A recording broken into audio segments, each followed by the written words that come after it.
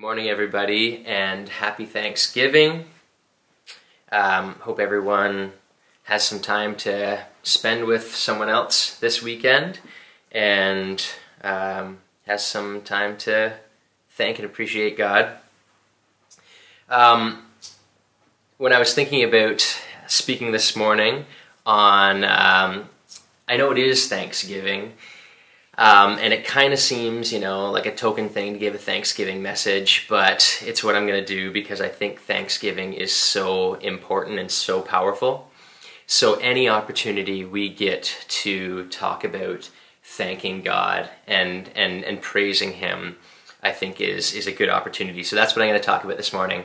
And God showed me a story in the Gospels to go from. So we're going to start in the book of Luke, chapter 17, starting in verse 11 and going to verse 19. Now on his way to Jerusalem, Jesus traveled along the border between Samaria and Galilee. As he was going into a village, 10 men who had leprosy met him. They stood at a distance and called out in a loud voice, "Jesus, Master, have pity on us." When he saw them, he said, "Go show yourselves to the priests." And as they went, they were cleansed. One of them, when he saw he was healed, came back, praising God in a loud voice. He threw himself at Jesus' feet and thanked him. And he was a Samaritan. Jesus asked, "Were not all 10 cleansed? Where are the other 9? Has no one returned to give praise to God except this foreigner?" Then he said to him, "Rise and go. Your faith has made you well." So there's a lot in that section, and you could really dig into it and pull a whole bunch of things out. But we're going to mainly talk about the last part. And when this one person who had leprosy came back to Jesus and thanked him and praised him, Jesus' response wasn't to say, "Oh, don't mention it. Don't worry about it. I do this all the time. It's no big deal. Go on your way." It was actually very different and more purposeful. He said, "Were not all 10 cleansed? Where are the other 9? And I don't believe he was saying this because he wanted or needed the thanks and praise. But I believe he was saying this for a couple reasons, and probably reasons that I don't know as well. And it's because thanks and praise have both kingdom and relational importance. In a kingdom sense, thanks and praise are a natural way for us to respond to God, to His intervention when He does something, or just to who He is because He's so awesome and holy. We were intended to thank and praise Him. We were created for it. And in the Psalms, it says that all creation praises Him. So it's our natural kingdom response. And I'm going to read Psalm 100, verse 4 to talk about the relational aspects. It says, "We enter His gates with thanksgiving and His courts with praise." God's gates are always open. Jesus actually refers to Himself as the gate. And so His gates are open, but what thanks does is thanks keeps us aligned and centered on Jesus. He's always there. He's always available. But thanks helps us be aligned and in tune with Him. We can have, there's lots of negative news that we take in. There's lots of negative stimuli around us. We can be so self-critical ourselves.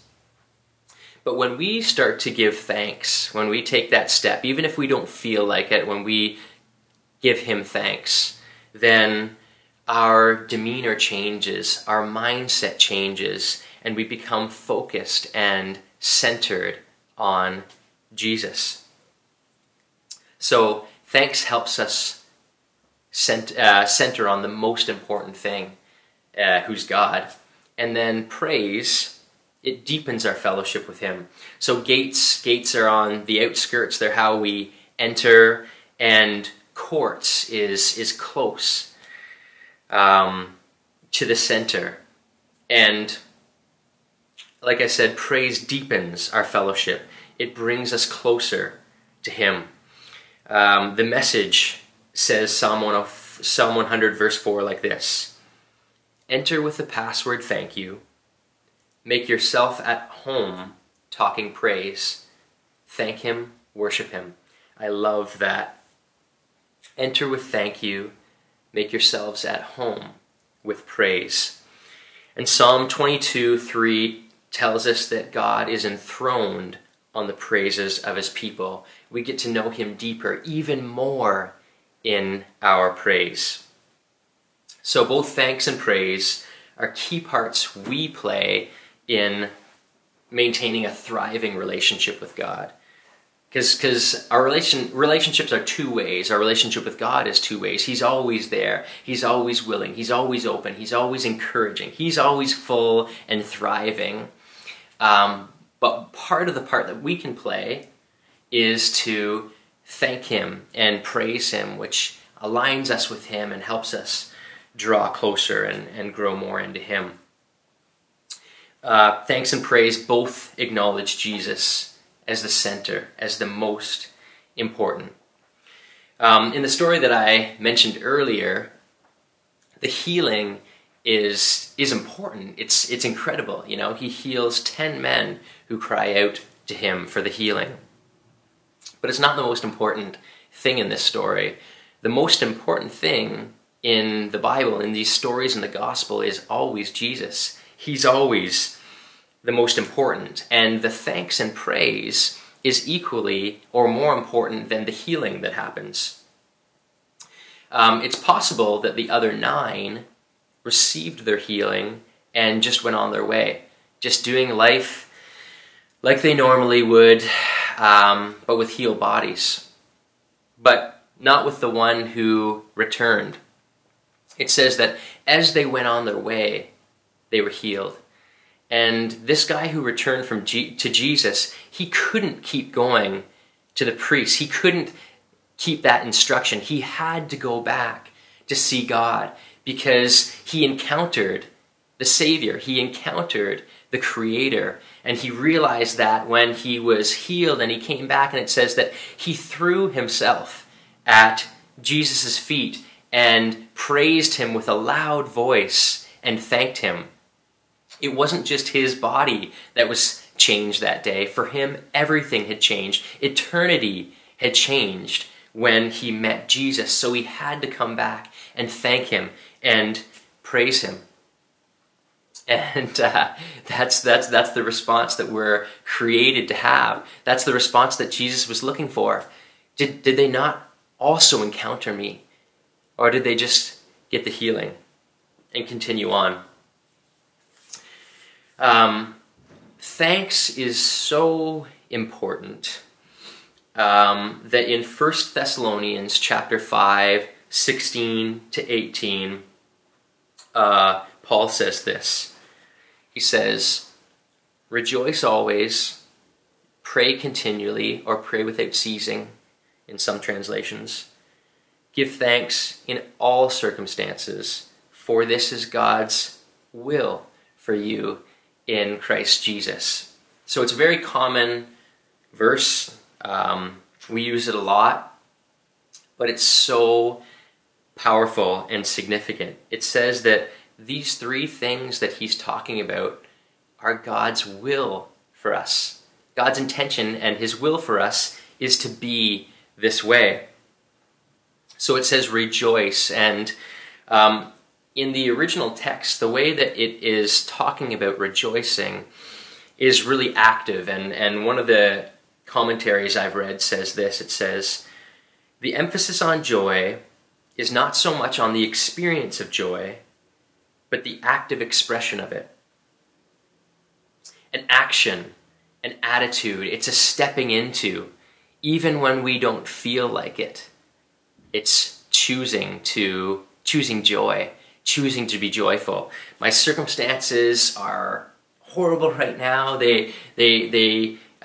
Joy isn't represented in my circumstance, or happiness isn't represented in my circumstance, but I'm going to rejoice anyways because I have this eternal relationship with a living God who loves me and cares for me. I've been put into a family that He has provided for me. There's always ways to rejoice and things to be thankful for.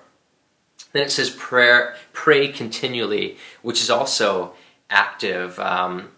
Prayer is a dialogue between us and God. It's a conversation, something that we can carry on throughout our day. But it's not just meant to be talking. It's also seeking direction. It's asking His input. God, what would you like me to do? What would you like me to say to this person? What now, God? God, I have this choice to make. What do you think I should do? And it's following through on the input that He gives. And then give thanks in all circumstances.